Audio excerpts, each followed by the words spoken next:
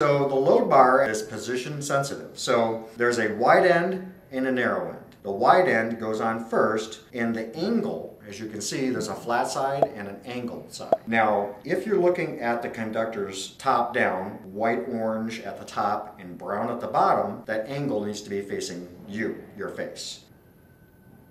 So simply rock the load bar onto the conductors. I find that if you rock it on a back and forth rocking motion, that helps out quite a bit. And then you're going to push the load bar all the way down towards the cable jacket. You want approximately 1/8 of an inch between the end of the jacket and the beginning of the load bar.